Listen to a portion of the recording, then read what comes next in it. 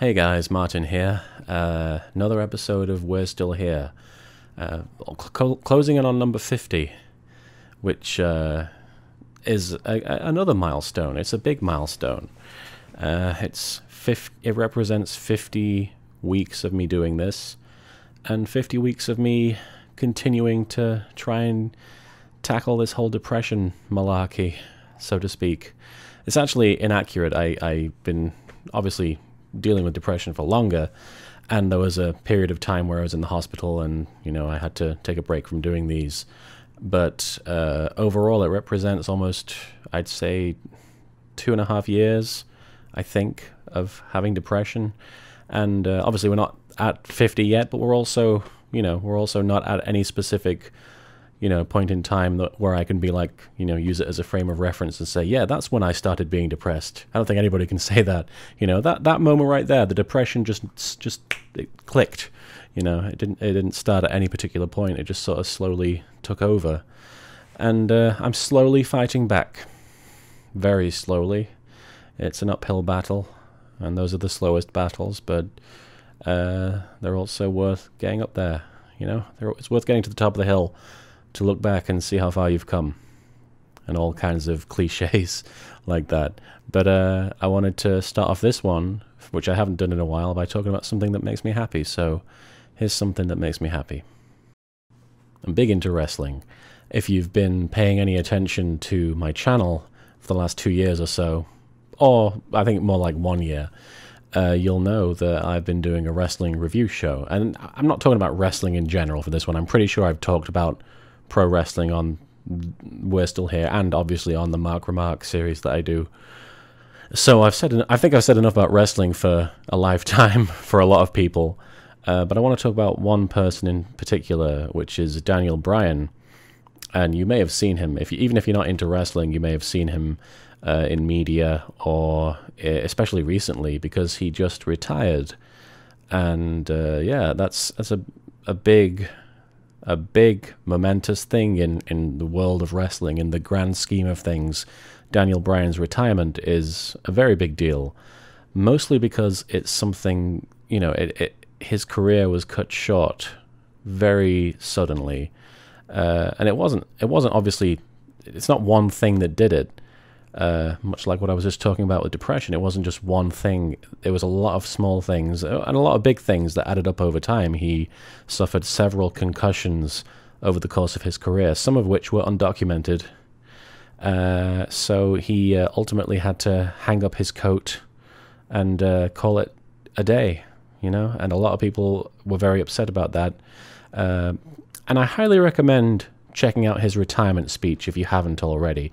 Even if you're not into wrestling, even if, you wouldn't think that, a wrestler would have anything relevant to say to you, he says a lot of things in his retirement speech that, I was crying through the whole thing, mostly because, it's sad to see a man have to give up on his dream, and wrestling was and is his dream, but he can't do it because it would risk damaging him irreparably for the rest of his life.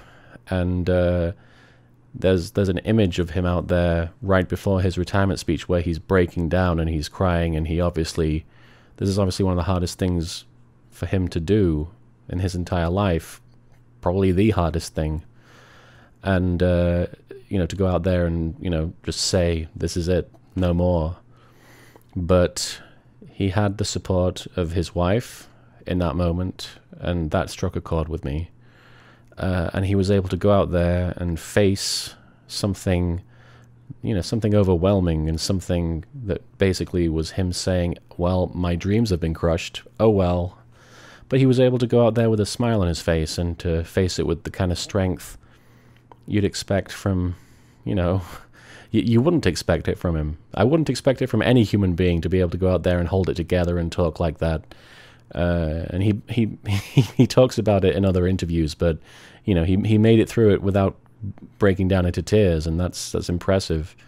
But he says a lot of things in his retirement speech, that really helped lift me up in a pretty bad moment.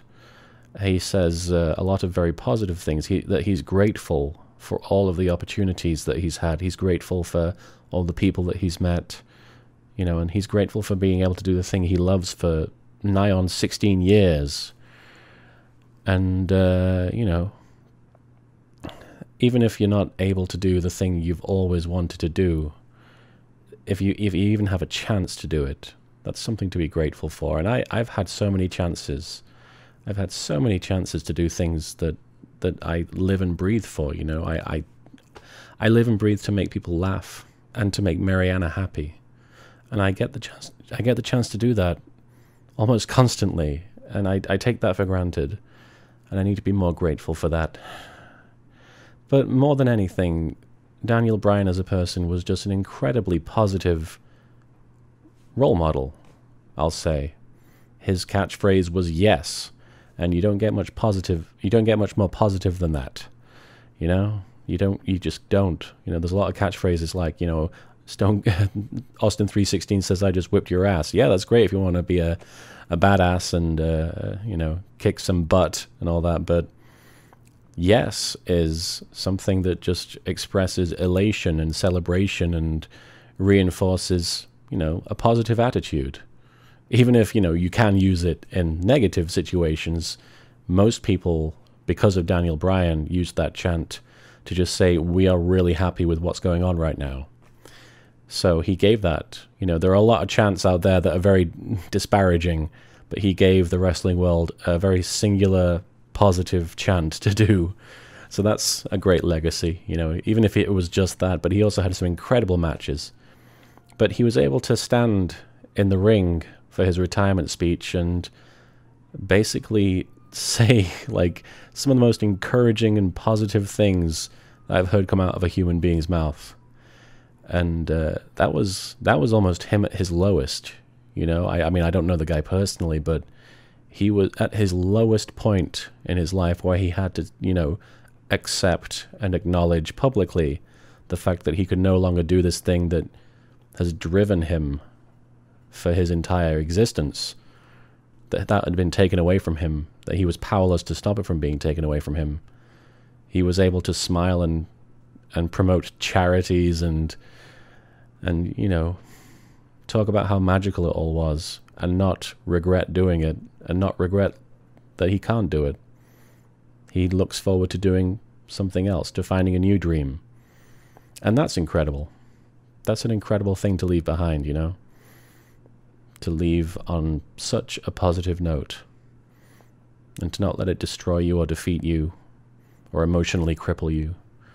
I admire that a great deal. I want to be something like that.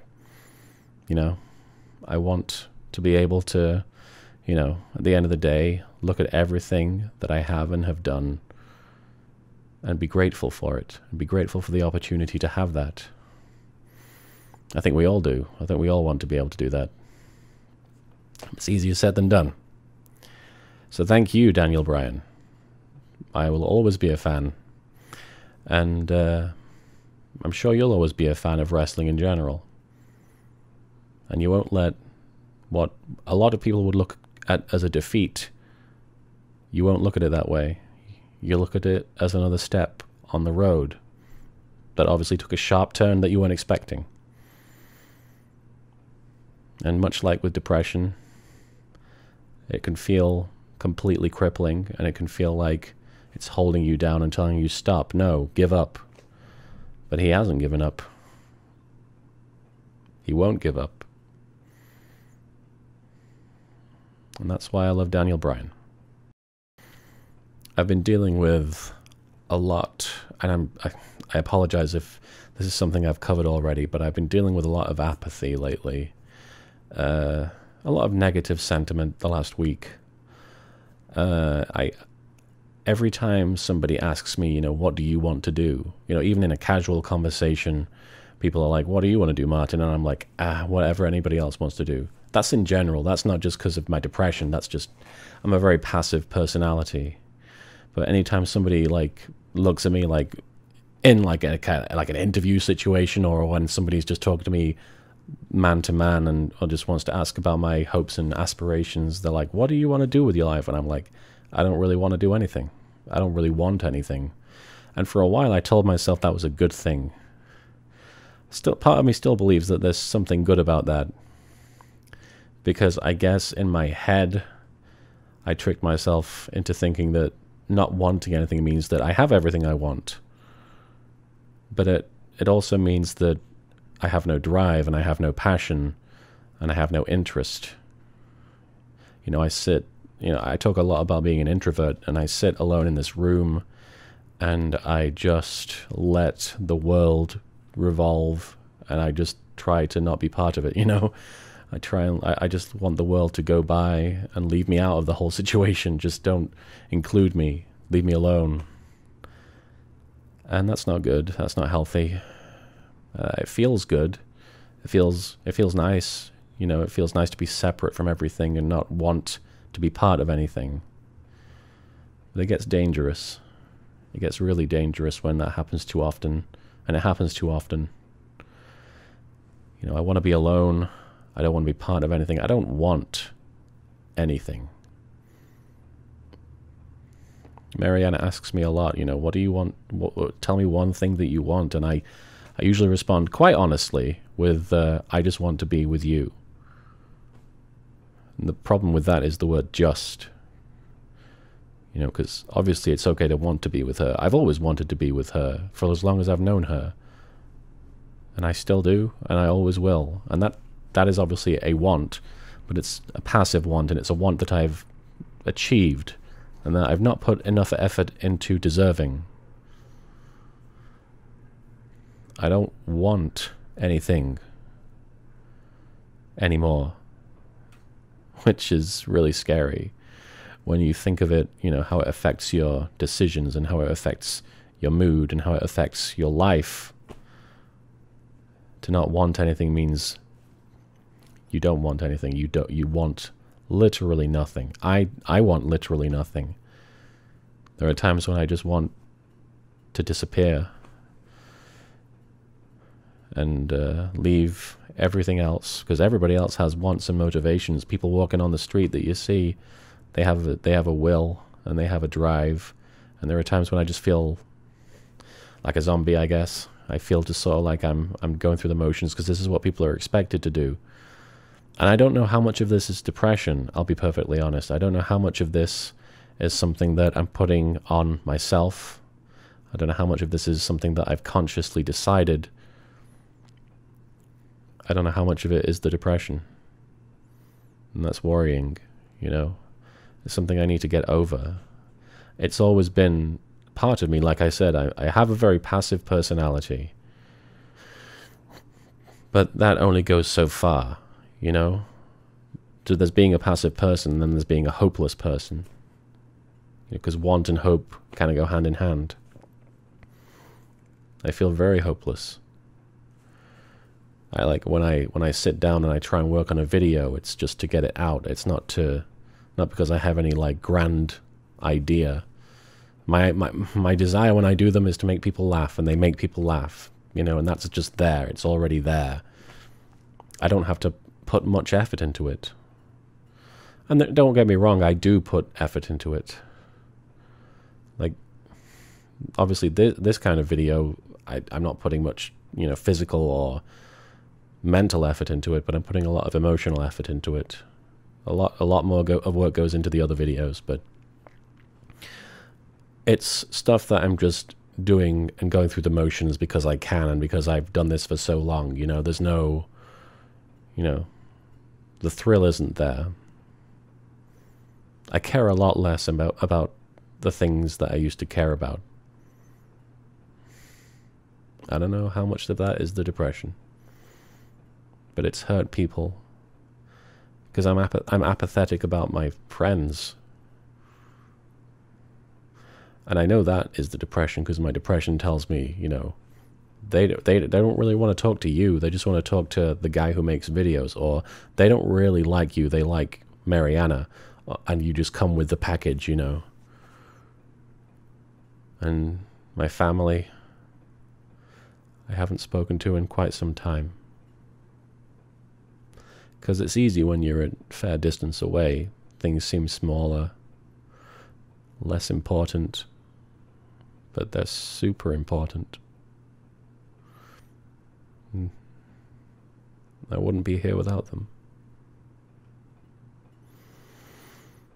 But I can't bring myself to put in the effort to care as much as I should.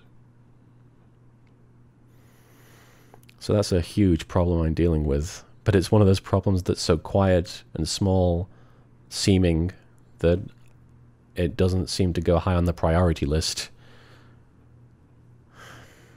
But it is a big deal. It's a big problem.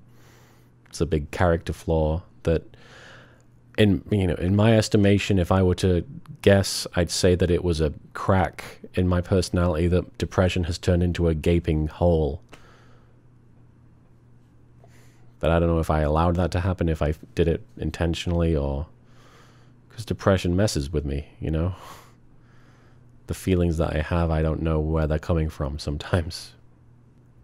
So yeah, I generally don't care right now. That's not good. But you know, if I didn't care, if I truly didn't care, I wouldn't be doing this and I wouldn't be talking to you about it. So I'm hoping that means something. I'm sorry that there isn't much of a, like, here's how to handle it, because I don't know how to handle this. So I only hope that if you're obviously going through, if you have similar feelings, if you have similar sentiments, if you're feeling sort of like you don't care or you don't want anything, you got to this place because there were things you wanted, and you are here.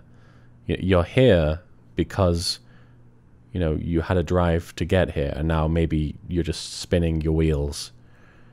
Maybe, like, you know, you shot yourself into space and now you're in the vacuum and you're just sort of orbiting the Earth being like, what now?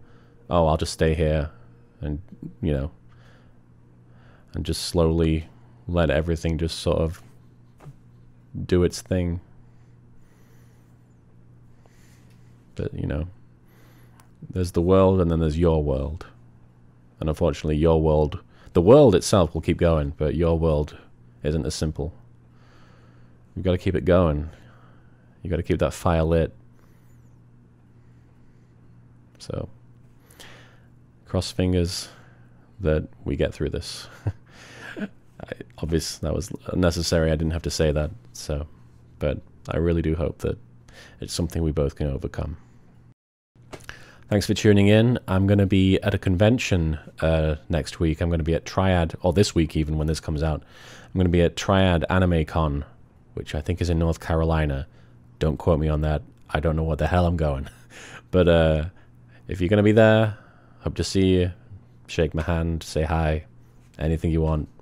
As usual, I apologize if I'm kind of, you know, the last convention I did, I had a lot of panic attacks and I had to keep leaving the table, which is, you know, not common for me. You know, at Youmacon I had to leave the table once to go break down, you know, in my just off to the side and have a little cry. But and then this last one I did, I had like 5 or 6 breakdowns where I had to leave and go to my hotel room and just stay there for an hour and calm down. So I'm hoping that doesn't happen this time. But if it does, it happens. Can't avoid it. Can't pretend it's not happening. It's just something that happens to us, you know? And one day I'll get strong enough that it won't be a problem. And you will too. Take care of yourself.